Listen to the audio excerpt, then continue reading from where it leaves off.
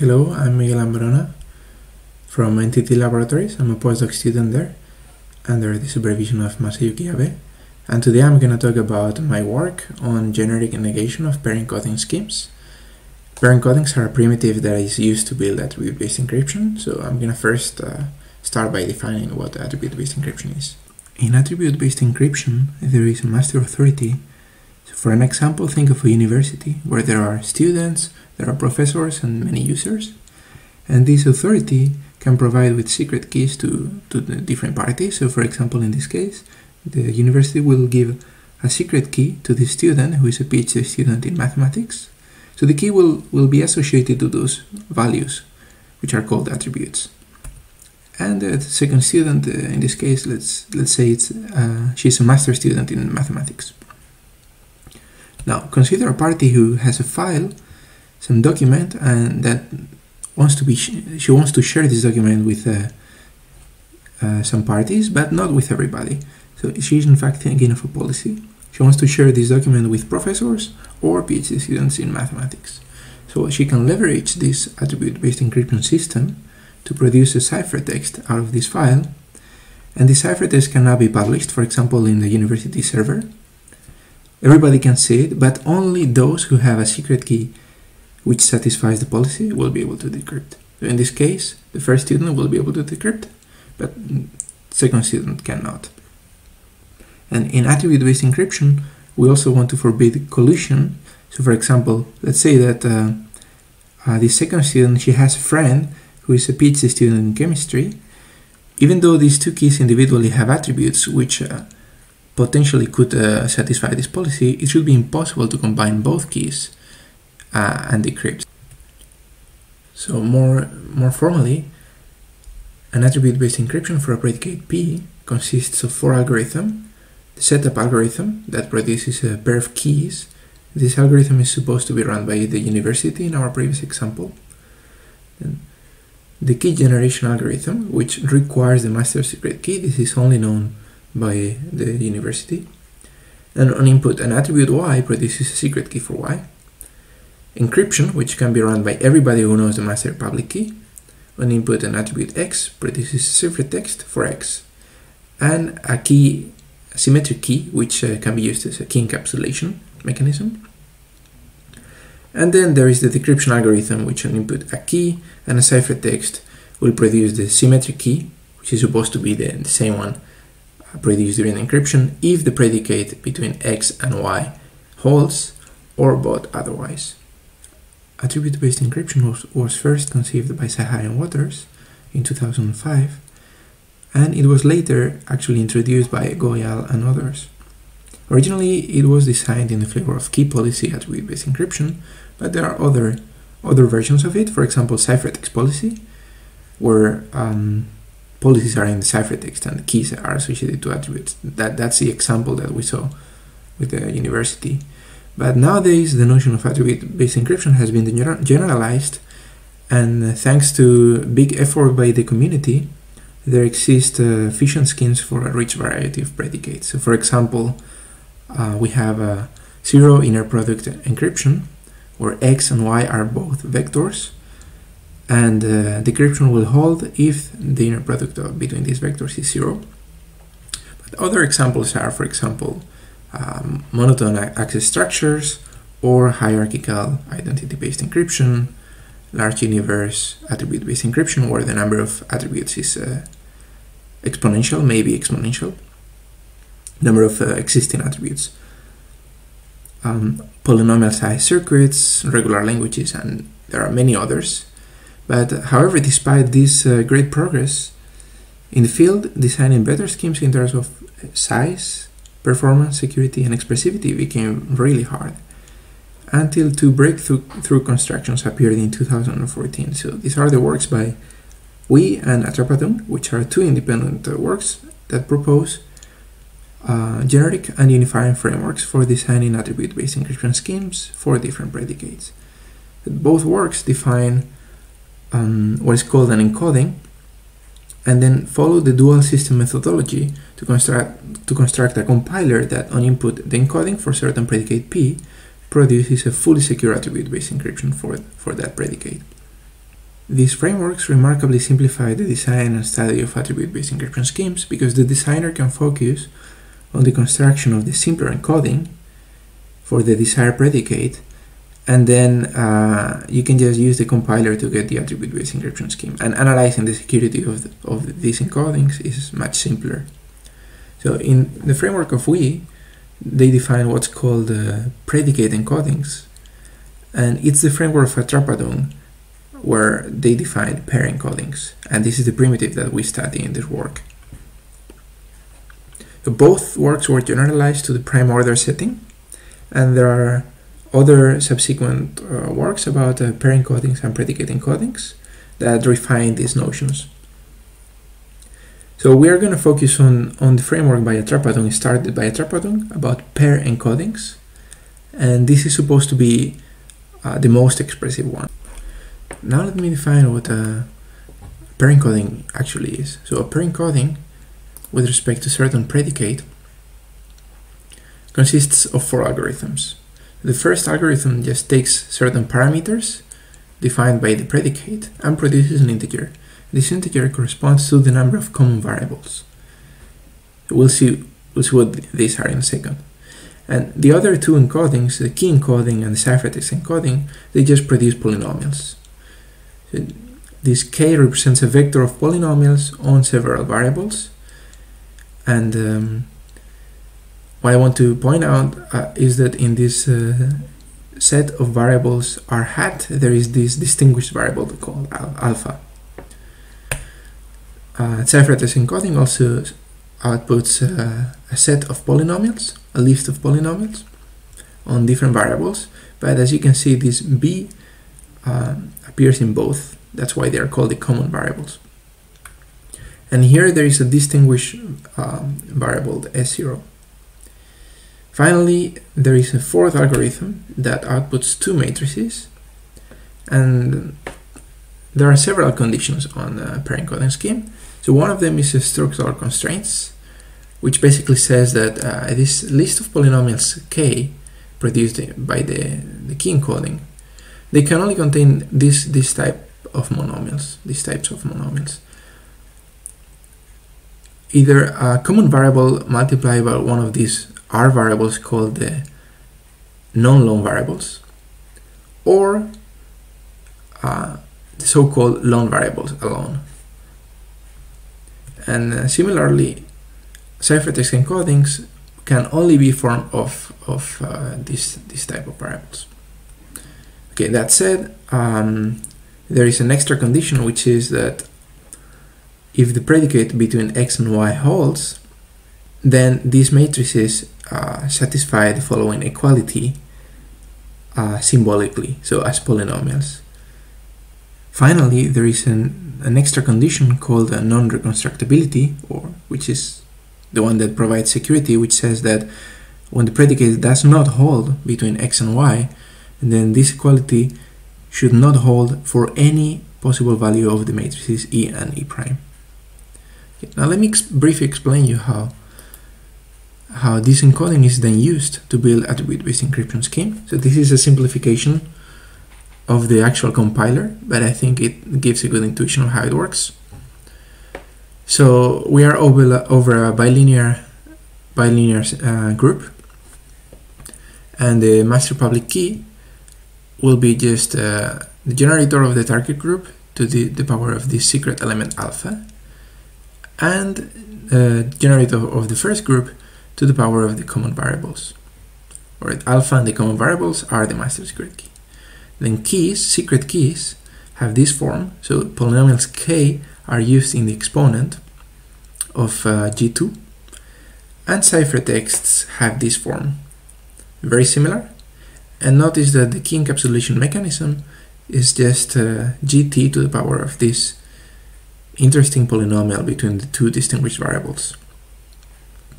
So now this property over here, reconstructibility, guarantees that if your x and y satisfy the predicate, then you will be able to combine these terms over here in order to get the key encapsulation in the target group. So the way you do it, you will pair this element with these elements here and vice versa here, and then apply make linear algebra in the exponent. Let's see an example. This is probably the simplest per-encoding scheme for the predicate, the identity-based encryption predicate, where the predicate between x and y holds if x equals y. In this case, n equals 3, so we can say the first algorithm outputs 3. These are the key encoding and ciphertext encoding. Key encoding has 2 polynomials, ciphertext encoding has only 1 on these variables. And in this case, those matrices allow reconstructability. To see why, you can simply check that if you multiply S0 by this polynomial and S1 by this polynomial and subtract this other polynomial, what you get is this. And notice that when x equals y, these two terms will cancel out and you will end up with S0 times alpha. Arguing non-reconstructability is more involved, but there is a very nice way of doing it for this example, which is finding an assignment of the variables that vanishes all the polynomials. So you can actually check that this assignment vanishes all polynomials, but it does not vanish polynomial S0 times alpha, because actually both S0 and alpha are equal 1. So if this happens, then it's clear that you cannot have reconstructability. Otherwise, you will have a contradiction. The following you can reason in the following way, and you derive that 0 must be equal to 1, which is obviously a contradiction. And notice that this assignment is using the inverse of x minus y. So actually, this assignment is only well defined if the predicate is false. But that's fine, because that's what we want. This is just an example, but there exist per-encodings for a rich variety of predicates. However, it's natural to ask the question of whether we can transform or combine per-encodings. And in fact, this has been done. So starting from a predicate, from a per-encoding scheme for a certain predicate P, one may want to transform this into a per-encoding scheme for the dual predicate, which is defined as follows. So basically, you just swap the roles of x and y. And this has been done by Trapadung and Yamada in 2015. And they also did the conjunction. So starting from 2 different per-encoding schemes for 2 different predicates, just build one pass for the conjunction of these 2 predicates. You can also do disjunction. Disjunction is very easy. You can just run both schemes in parallel. However, how about the negation? Negation is harder, and it was not done before. It has been done in a limited framework of predicate encodings by myself, and so this was done during my PhD. And this predicate encoding setting, as I said, is less expressive than per-encodings. And this problem was open for the case of per-encodings, general per-encodings. And it's what we try to solve in this work. So in this work, we propose a generic transformation that takes any per-encoding scheme and produces a new per-encoding scheme for the negated predicate. So as I said, we solved this problem that was open for the case of generic negation of per-encodings. So along the way, we provide an algebraic characterization of per-encodings that can be of independent interest. I'm going to talk a little bit about this later. And our transformation leads to new encodings. For example, we propose the first per-encoding for negated doubly spatial encryption, which I'm going to explain what it is later. And finally, we are going to discuss other implications of our results and why I think this transformation is important. In order to define our generic negation transformation, we're going to modify the way we look at per-encoding schemes. So I'm going to define a new definition of encoding, which I like to think about it as splitting an encoding into layers. So there'll be as many layers as there are common variables plus 1. So instead of producing polynomials, the way I see the encoding, this is what I call the algebraic encoding, is two algorithms that produce matrices. And there is a correspondence between these matrices and previous polynomials, which is as follows. And by the way, I am assuming that the key encoding is of a certain specific form, namely alpha only appears in one of the polynomials, and that polynomial is of this form. So this assumption is without loss of generality. It has been used many times in the literature, for example by a Trapadon. And one way of saying why it's without loss of generality is applying the dual transformation twice. So if you apply a Trapadon's dual transformation, which is an involution, you will get an encoding that is of this form. Our polynomials can be seen as the multiplication of these matrices by the corresponding common variable, and then all multiplied by the non-lone variables, and we add c times the lone variables. The same structure goes here. And this structure is possible thanks to the structural constraints on the polynomials, that they only contain this kind of monomials respectively. And it's very useful to look at at pair encodings as matrices instead of polynomials, and to look at the reconstructability property in terms of matrices. Namely, in this case, we say an algebraic encoding is reconstructable if for every x and y that satisfy the predicate there exists matrices E and E prime such that all these equations hold. So here I'm being very explicit with the dimensions, but it's not very important now. So this means the zero matrix, and this is just a zero matrix whose first element is a 1. So the element on the first column and the first row is a 1. Everything else is 0. And it can be shown that this set of equations here is equivalent to the previous reconstructability. So why is this useful? Well, this is useful because we can now leverage a very powerful result from linear algebra that has been widely used in the literature, which says that a certain system is unsatisfiable. So there is no V such that A times V equals Z if and only if there exists a W that vanishes A without vanishing Z, roughly. And this is so powerful, and it's what we are going to use in order to build our negated encoding. So you can think of this property as non-reconstructability. So for all solutions, a certain system is not satisfiable. This is what you have when the predicate is false, you have non-reconstructability. Then there is a dual world where things are actually reconstructable. So the intuition is that if we can somehow transpose all the matrices involved in our encoding, we can create an encoding for the negated predicate. In this work, we use a modified version of the previous lemma that is closer to what we need, which is as follows. I'm being very explicit with the dimensions of the matrices, but just ignore this. What this lemma says is that if you have matrices AI, BI, CI, and A hat, B hat, then these two conditions are equivalent. So there does not exist a solution XY to this system of equations if and only if there exists a solution to this other system. Notice that the first statement here is very close to our reconstructability condition here.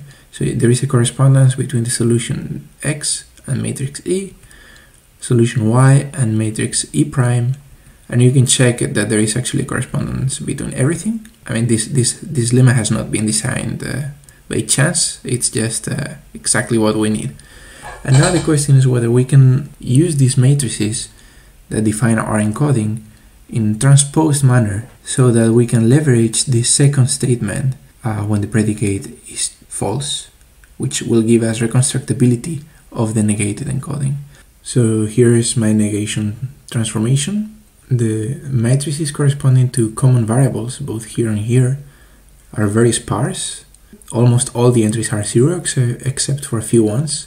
So now that we have a generic transformation that negates any pair encoding scheme, let me talk a little bit about the consequences of this. So first of all, we can negate any encoding.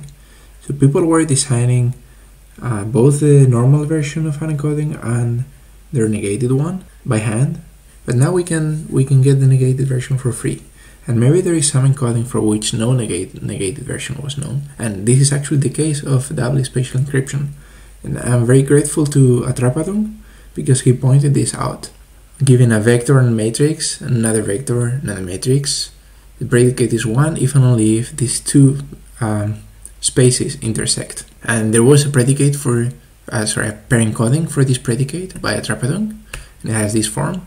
But there was, we didn't know how to build this, the negated version of this predicate. And our negated transformation gives us, to the best of my knowledge, the first pair encoding for negated doubly spatial encryption. And it looks as follows. You can pause the video and analyze it slowly, but I just wanted to point out that this is a pair encoding scheme for this predicate. So predicate is 1 if and only if these two spaces do not intersect. Our results tell us new information about the expressivity of pair encodings. So for example, now we know that the set of predicates that can be expressed with pair encodings is closed under negation. We didn't know this before. Why is this useful? Well, this suggests that maybe building pair encodings for context-free languages is harder than we think, or it's maybe impossible. We can capture regular languages, but it was unknown whether context-free languages could be captured or not. But notice that context-free languages are not closed under complementation, and therefore if we can build pair encoding schemes for context-free languages, we could also build pair encoding schemes for a predicate class that is strictly more powerful than context-free languages. Maybe achieving context-free languages is not possible. Other consequences are potential performance improvements. Notice that our results tell us that every pair encoding can be expressed in this manner, where the common variable matrices are of this form. Like, they do not depend on the predicate. All the part that depends on the predicate is in this lone variables matrix. So why is this useful? Well, this can lead to efficiency improvements. First of all, you can pre-compute this part, which is common for every predicate. And second of all, the part that depends on the predicate is here, and the part on lone variables can be batched very efficiently, whereas this other part cannot be batched so efficiently. I give more details in the paper about this. So in general, our new generic transformation tells us that every pair encoding can be expressed on this form. So if you don't see why, well, you can just negate it twice and you'll get it of this form, but in general, maybe there is an easier way of doing it. And having it in this form, it's very useful because it can lead to efficiency improvements. So I have presented my work on generic negation of pair encoding schemes. I hope this gives us a better understanding of this primitive, and also, I mean, it led to new encodings and can potentially lead to performance improvements. So it will be useful to know, to really implement these ideas and see what they can lead to. And also, as future work, it will be good to extend our techniques to this new framework by Atrapadung and Tomida, where they perform dynamic composition in the standard model of 2-bit-based encryption. And notice that our techniques are applied to a scenario where there is a Q-type assumption. It's not a completely standard model. So it'll be good to know whether our techniques apply to this other framework. Very recent work by Atrapadung and Tomida. So yeah, thank you very much for listening. That was it.